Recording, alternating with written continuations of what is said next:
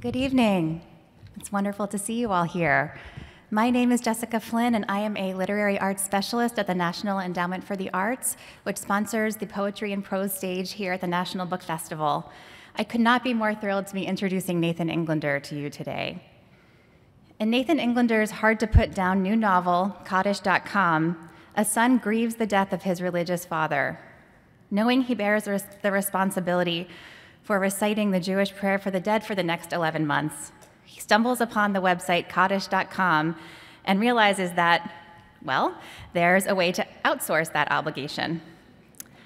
In his characteristic way, Nathan dives into his subject matter with writing that is inventive and darkly funny and allows you to see straight through to the heart of his characters. Though the book explores big themes, identity, faith, guilt, redemption, there were times reading the book that I was so immersed in the story and the writing seemed so effortless that I nearly forgot I was reading as I turned the pages. Nathan Englander grew up in Long Island in an observant Jewish family, though he now describes himself as secular.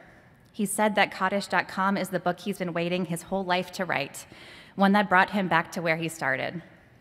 He's also the author of 4 other books, including the novel Dinner at the Center of the Earth, which came out just a little over a year ago, very impressive, and the short story collection What We Talk About When We Talk About Anne Frank, which was a finalist for the Pulitzer Prize. He was named one of the 20 writers for the 21st century by The New Yorker, and his work has been translated into 20 languages. Nathan is also a translator himself, most recently of the new American Haggadah, created in collaboration with Jonathan Safran Foer.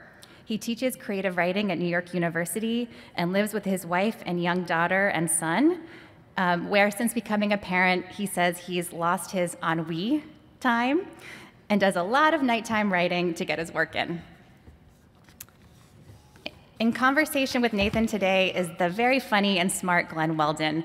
He is a regular panelist on NPR's Pop Culture Happy Hour podcast and reviews books, movies, comics, and more for the NPR Arts Desk.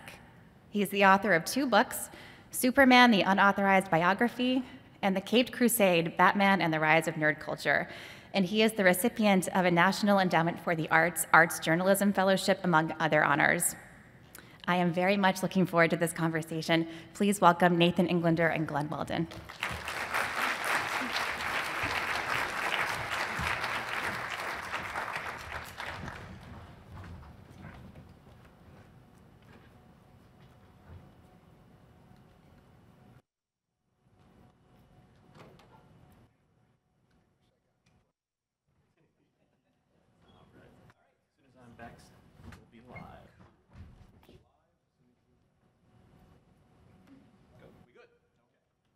So Nathan.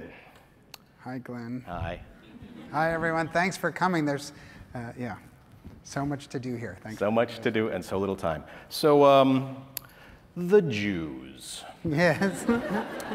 It's a good opening, right? Yes. In the anti-Semitic hour. So, in the Jewish tradition, I'm going to goy-splain to you for a second. Yes, exactly. In the Jewish tradition, there are the rules, and there is the immediate, reflexive, intrinsic questioning of those rules, intellectual interrogation of those rules, which is how you end up with something like the Shabbos Goy. Yes. The Shabbos Goy, if you don't know, is if the rule says you can't light a stove or push an elevator button on Saturday, you hire or you befriend. You hint. You hint to get somebody to do it for you. Yes. It is the original workaround. Yes. And you've written a book about a workaround, about a man who tries to find a workaround for grief. Yes. Yeah. Tell me, where did that come from? I know Glenn for so long, young as we look, but it's, he goes, that's right to the core of my psyche, that question of where that came from. And by the way, thank you for that introduction, Jessica. Yes. And I thought it was totally unfair for her to ask you guys to be on point with your questions because my answers are totally like rambling and confused. Yeah, so I was like, oh, if you bring your A game, I will bring my A game. You will see, all I have to do is press play and sit back. Yes, yes. And thank you for signing. All interpreters that I have end up hating me. Mostly they just have to sign or say in many languages, did not finish sentence. Which makes things really hard. But they, anyway. So, okay, he didn't actually outsource grief. He outsourced the manifestation of grief, the observance of the rules. So I guess, as God said, I grew up in this super religious world, or, you know, again, if you're more religious, then you'll be like, you're not even Jewish, because that's how I grew. There was a rabbi who tortured us all. People either have beards to the floor or are radically secular from him, but he used to say, anyone more religious than me is a fanatic, which I liked as a line. We didn't think we were so religious. It looks really religious to me now. I am obsessed with rules. I am not made for current day America or the planet. Like, if there was a broken light in the desert, like it was on red, and I could see 1,000 miles in both directions, and there was a little bridge for the turtles and salamanders, I knew I wasn't, you would find me dead at the wheel. Like, I can't break a rule. And I guess what I both like tortures me as an adult, but I find also really beautiful about like super traditional Judaism is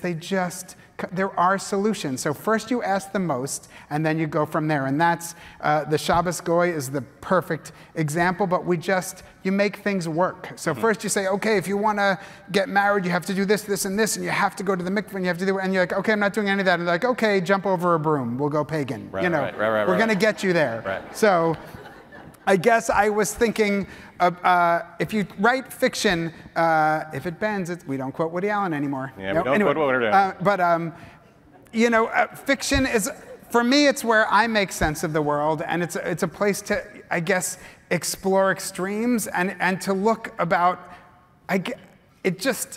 the modern world seeps into your brain. This isn't a political book, it's outside that, but my obsession with truth and your word counting and loyalty, and you look for the most extreme form that a story could handle, and I couldn't think of anything larger than the prayer for the dead and what that means in a family if one person is religious and the other isn't. Right. In the very first chapter, on page 2, you do a thing which I call cheating out.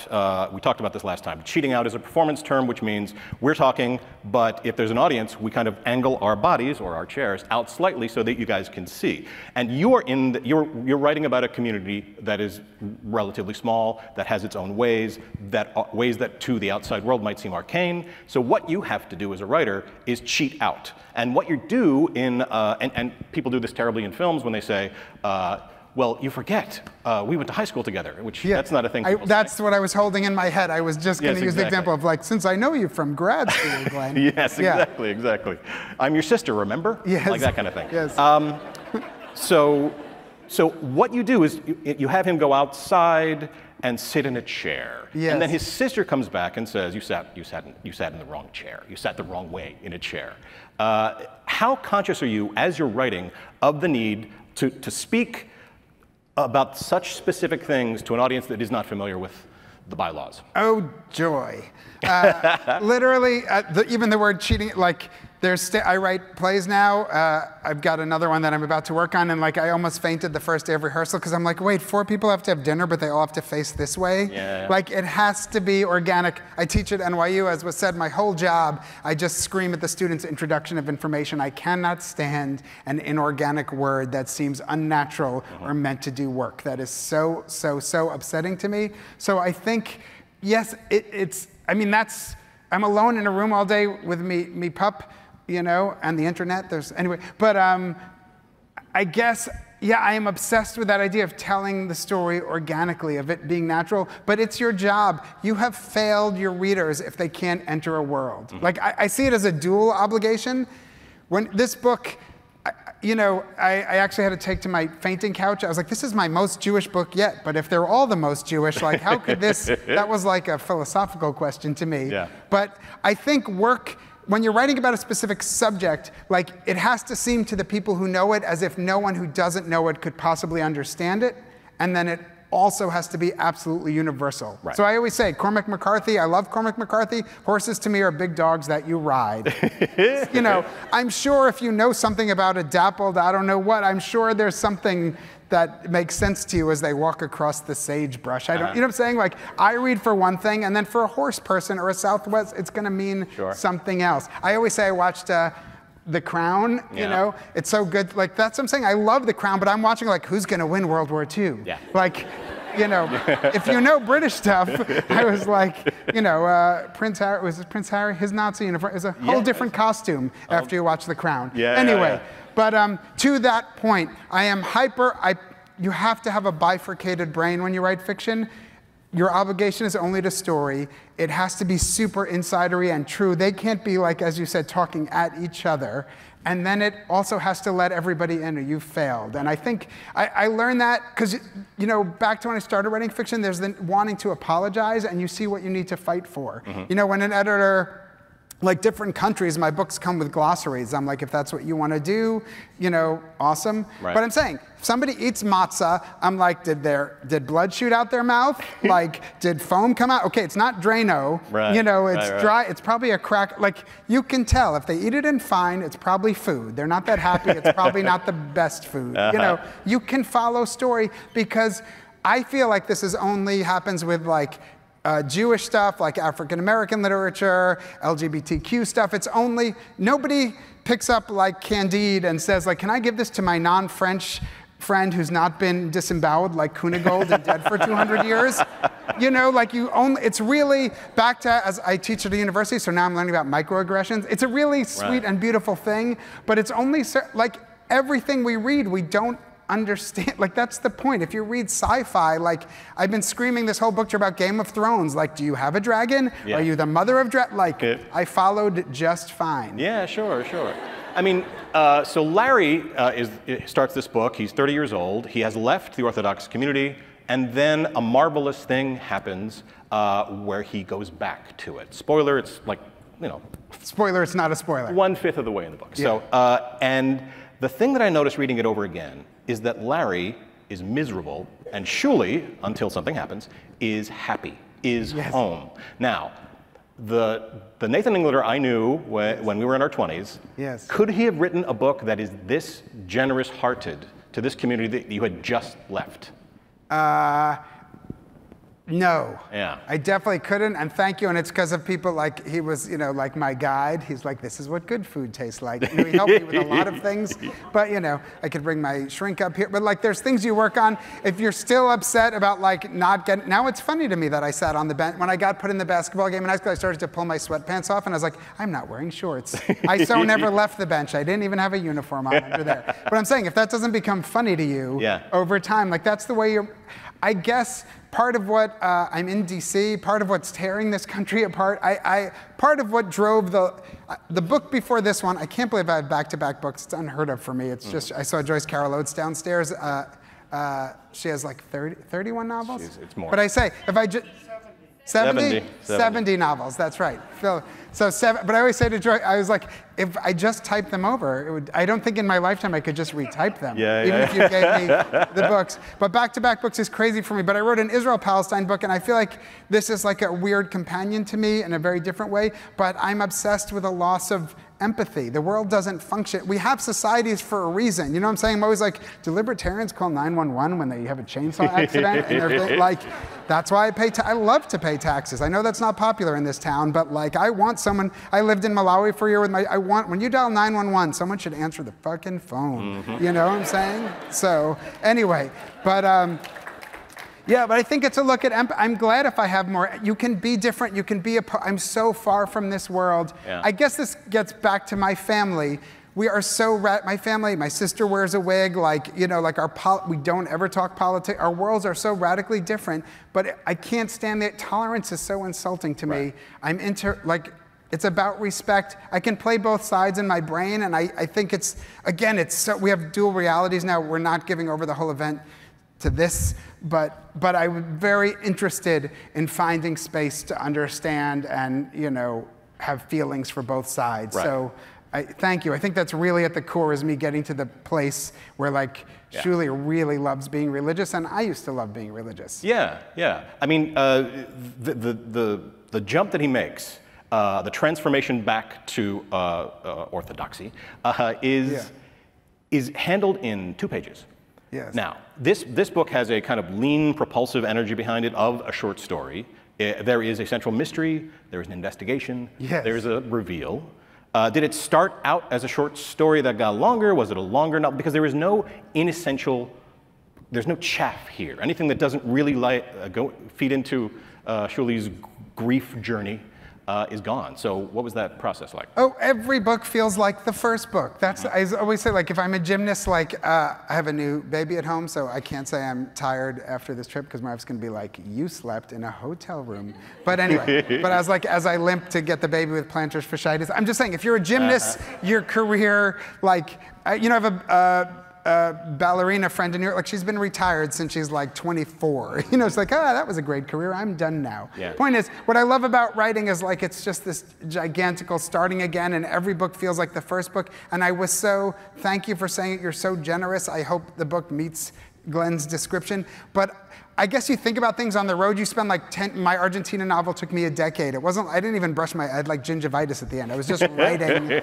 that's it, Yeah. And it's like, then somebody's like, I had a great afternoon with that book. And it's like, actually, that's a joyous thing. If I wanted this book for people to be like, I sat down and I read it. Yeah. Like, I wanted that arc of it stripped down. Yeah, it had a different birth. I had just finished this crazy, mad, like 7 timeline, 5 continent, like Israel-Palestine multi-reality book. And I was like, I just want to write something extraordinarily lean that is a journey. Like, that's the point. The Jewish stuff gets laid on it. It's like a mystery in a weird way. And yes, it did start out as a short story. It was, I'm pausing because I try and be vulnerable up here, but it's so extremely vulnerable. This was the most out-of-body. It's the first novel that I wrote. I'd never thought about how short stories come to me. They come to me like in a dream. They just are. And this is novels, you can't sit down and read your whole novel. You're not going to get much of a workday if you're writing a 700-page novel. You're like, let me start polishing from word 1. Yeah. You have to like build an arc, and it has to be an unbroken dream. Point being, this is the first novel that came to me in that same weird, different kind of dream state, and I wanted to explore that. And back to this, there's a 20-year jump. About 20 pages in, like that, I'm obsessed with negative space, because what makes this an event, like, it's a miracle. Like, all of us in the room together, there's someone I haven't seen in 20 years that's here from Mantua. Like, that's the last time we saw the infinity of putting us all together. Like, what makes, I hope you like this event, but what makes it a joy for me is you don't see like 25 years of friendship with us. We're just 2 people talking, the absence of all the stories and all the things and adventures. That's what makes this real. And I think I'm not religious anymore. I'm religious about fiction. Right. It patterns the brain. It literally, if a story is functioning, your brain changes, it becomes memory.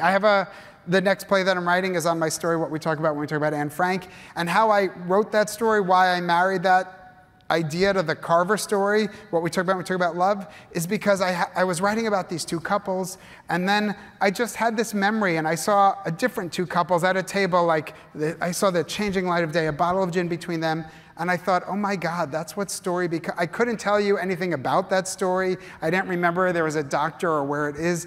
I didn't see words.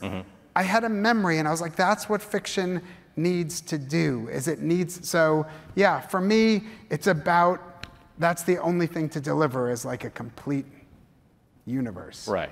Now, you have written about, very movingly in your 2 previous novels, about mothers and sons. This book is essentially about fathers and sons, and you've written about that before, you've touched on it in many places. This is a full deep dive into that specific kind of relationship. Yeah. You have just become, months ago, you just became the father to a son. What parts of your brain are functioning one way when you're dealing with the father and son relationship versus the mother and son relationship? Is it rude if I start nursing? Yeah. Let's go full Oedipal. Yeah. Anyway, but my milk's coming in. Anyway, but oh God, it's so gigantically and vastly different. And again, yes, as a parent, but that's the point. Your job as a writer is to write everything. You don't have to have, if there's always writers in the room, there's always people dreaming of being writers. So I want to give you advice. I wish someone had told me. I was so sad when I was dreaming of being a writer, because I grew up in suburbia. I did have actual parents, but I was mostly, this is what brought Glenn and I together when we understood we were related, because we had the same family, which was sitcom repeats. Yeah, exactly. Not even basic cable. So I was like, if you watch, Good Times enough times, like, these are your relatives. Anyway, but that idea, I was like, oh, I can't be a writer because all my memories are from the mall or someone else's memories as made into sitcoms. So yes, I'm not going to do any mumbo, because it's just not true. You know what I'm saying? If you can imagine it, you just have to have feelings. You have to have real feelings. And you can, by the way, I also free you up, many writer friends, you can even be a sociopath. You just have to have real feelings when you're writing. Nonetheless, honestly, some of those people, you're like, man, you're good on the page, but wow. Anyway.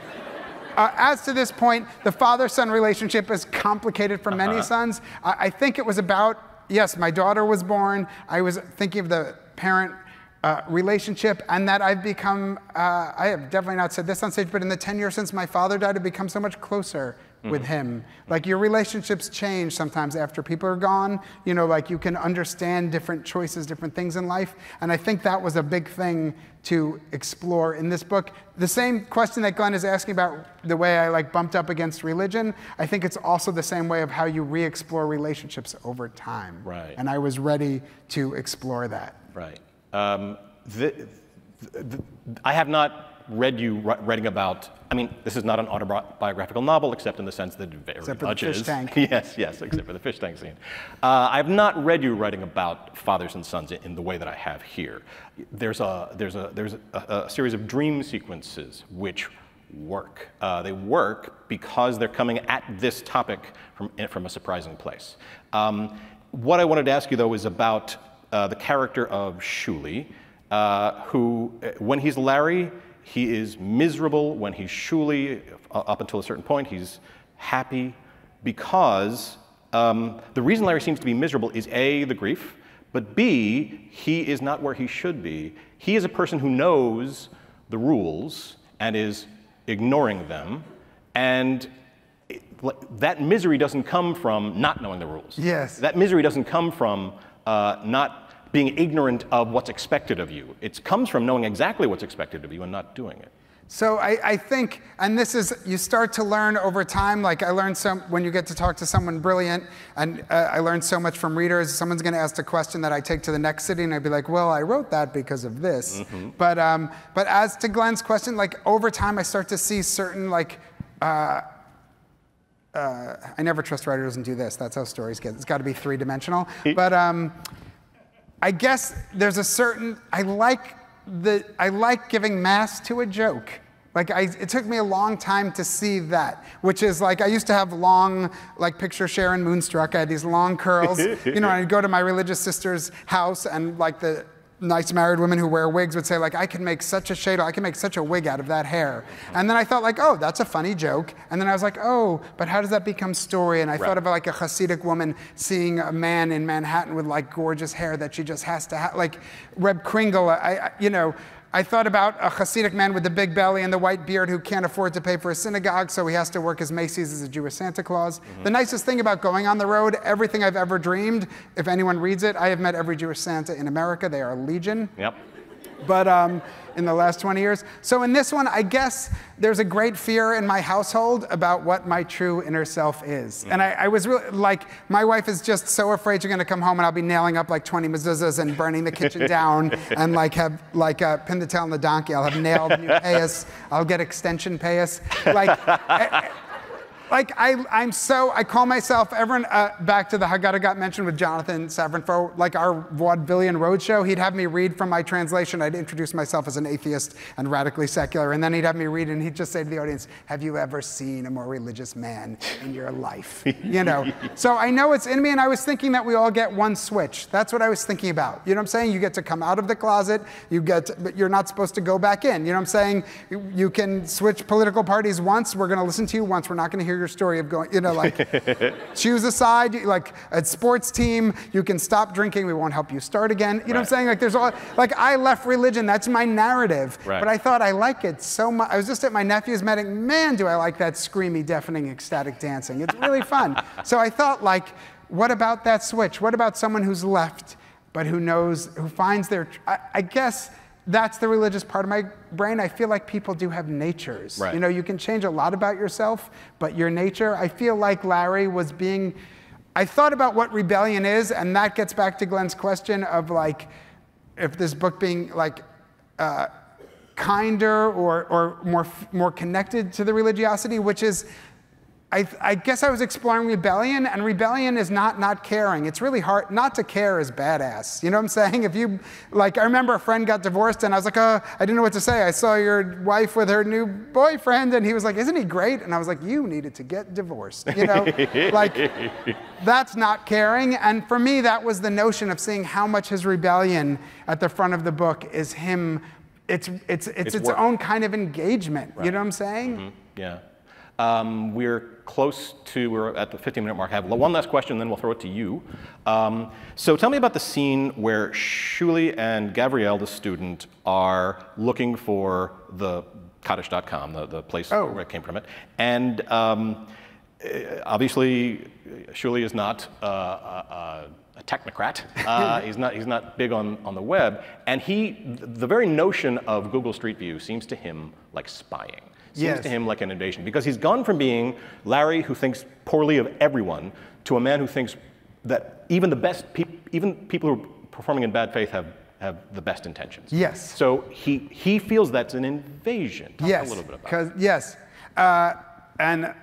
You've spoken to me before on and off stage. Back to Glenn nicely mentioned the dream thing. I did want to say, like, dreams are central to this book, and ideas of heaven that I was, raised with. I did want to take a second for that. Like, that's really central to this. I was raised with these terrifying ideas of heaven, which connects this internet thing. They're like, oh, when you die, you just watch a movie of your life with God on one side and your mother on the other. They would like torture us. A 14-year-old boy doesn't want to hear that. But why dreams, which are not justified in book, I thought they were so justified, so thank you if they're working for you, is because for Jews and a religious Jew and a Jew in Israel, dreams are portents. It's its own reality. So I'm very delicate. I'm very careful when a novel, like when someone leans on dreams in a book, it has to earn its place, but I thought, yes, Jews in Israel and Egypt and stuff like that, you dream, it's for real. That's one thing. But back to the internet, I guess I was the kid, I wish I was naughtier. You know what I'm saying? I had a very low bedroom. I could have climbed out the window down the garage. I wish I smoked weed in. I wish someone had told me, like all kinds of things. Like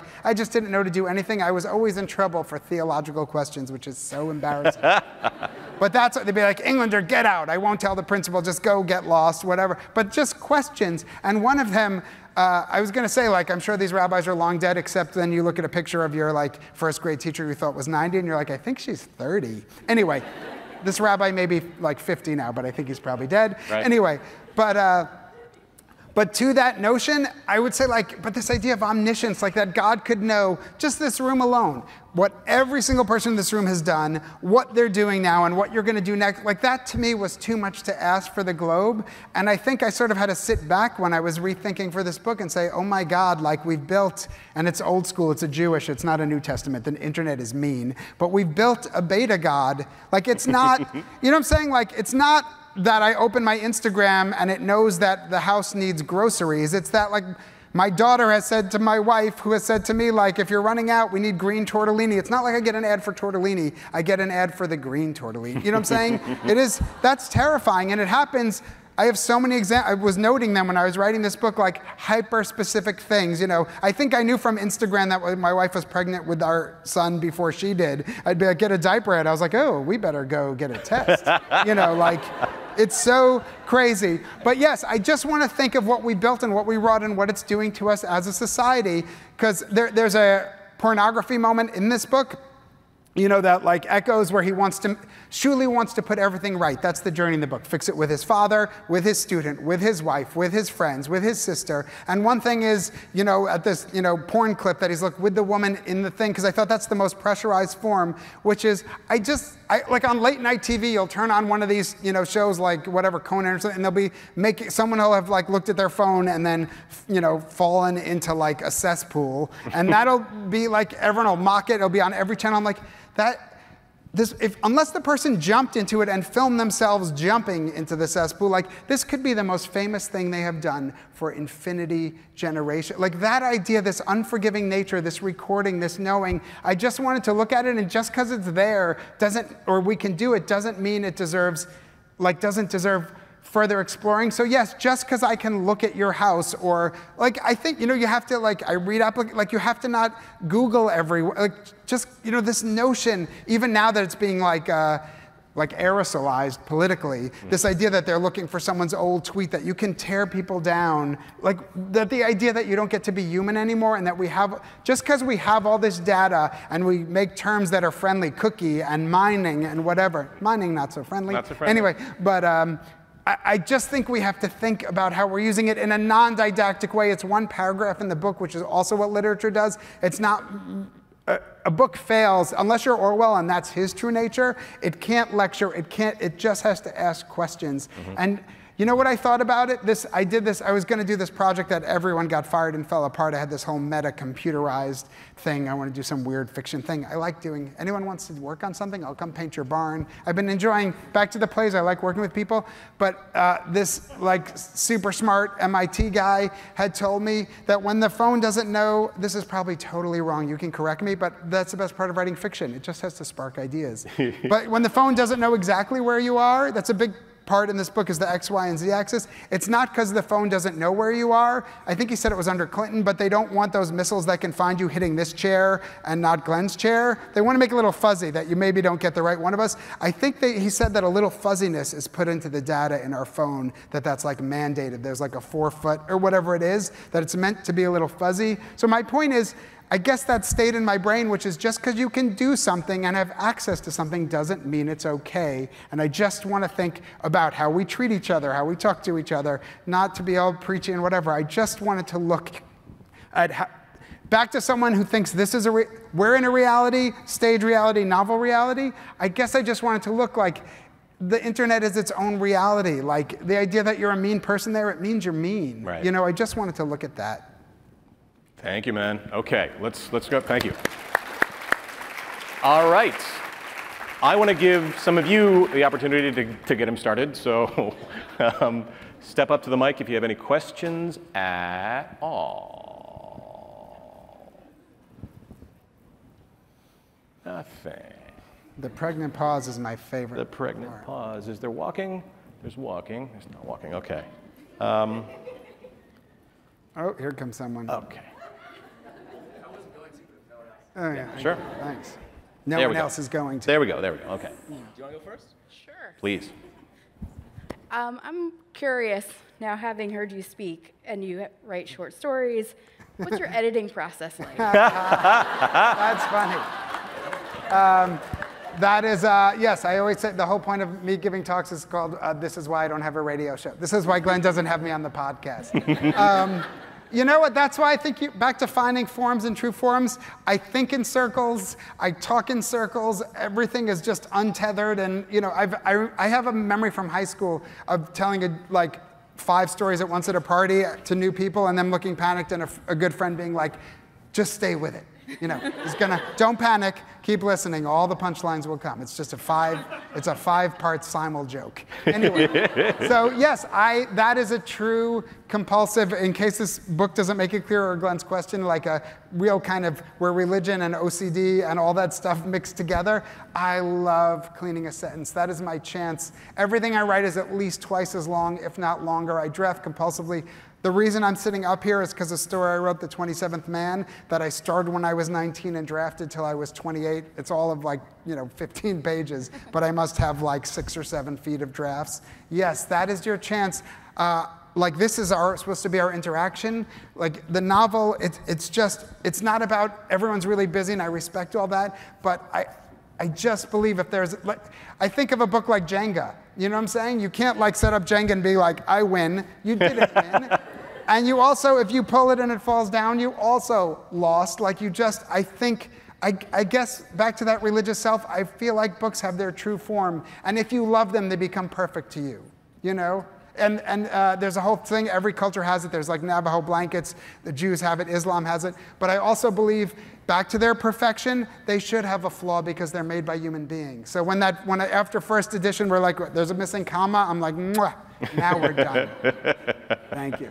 Yes, brave sir. Thank you. Who is in the Bible? Who jumped into Yochanan? Who jumped into the water? My question is about what we talk about when we talk about Anne Frank, and I would love that for it was a very humanistic short story, but it really, the end scene with the pantry, it jolted me a little bit. It kind of shook me up, and I thought about it for a while. And I think it jolted me because it brought me back to a particular memory. I promise I won't turn you into my therapist right now. There's a point to this. I take Cobra. Anyway. It brought me back to a memory when I was in Jerusalem during Shavuos, and I was sort of trying on the hat of being maybe a little more Jewish, and it was the message I got from some Orthodox Jews sort of lecturing during that time was that maybe I wasn't Jewish, or not just as Jewish, but maybe not Jewish at all in their terms. And I was thinking, and this might be oversimplifying it, but what do you think about this idea that maybe one of the issues with Mark and some Orthodox Jews, not all, but is that maybe there is a lack of empathy for people who are less Jewish or defined as not the same kind. Oh, you're talking about patrilineal descent? Is that where we're headed? Or sure. Things like or that? the issue of like empathy between Jews. Yeah, this is what obsesses me, which is like, yes, how we treat our, like, I guess it's more, I remember friends, just wanting to be accepted for different things that weren't going to be accepted. There's different fights to have and different people, like, I'm filling in a whole narrative and I don't know the conversation and I'm making it about one thing or the other, but like that's the idea, like, I really work on it. I so fear authority, like it's just extraordinary. I need confirmation of everything. I'm almost 50 years old, which I can only say for a little bit longer. So, like one thing is like, who cares what that guy thinks? You know what I'm saying? Like that's the main freeing thing. Like, and I work so hard on that. I guess, again, this is what just, if we take it out of Jews and take it to Israel, Palestine, where I said like, oh, I'm in Jerusalem and my Palestinian neighbor is in Il-Quds, like not a difference of opinion that Martin Indyk could fix that we could have, but like, I mean like two different realities, like inhabiting the same city, like, we brought it to America now. Like if I put up those things like, okay, 2 pictures, like let's break this room down. Which inauguration has more people? That's not a difference of opinion. That's 2 running realities. So I think the hardest, what I see about the world, like, my brain, it's so extreme now. It's literally ripping this country apart and the planet. You know what I'm saying? We need to save ourselves. But yes, you know what? Like if it's your issue, don't bend, don't give up. Fight for it, obviously, but there has to be some empathy for different realities, but you can also reject that. You know what I'm saying? Like, that's the point. If you're, like, racist, like, fuck off. You know what I'm saying? That's not something I'm interested in. Like, that you don't have a valid point. Like, there's things we have to not bend. You know what? This whole thing, well, your whole question is the question is empathy. Everything's getting bent. There still is right and wrong. You know what I'm saying? Like there's 2 sides to everything except for things that are just wrong. You know what I'm saying? Except for climate denial. You know what I'm saying? I watch people, starving in Malawi because of the cars. I lived there for a year. I watch people dying, like kids starving to death because there's no rain and then there's a flood. Like, so you can deny it here, but there's people dying. You know what I'm saying? And we're up so my point is, yes to empathy, yes to bending, yes to communication, but if someone's just wrong, who cares what they think, and fight the good fight. Thank you.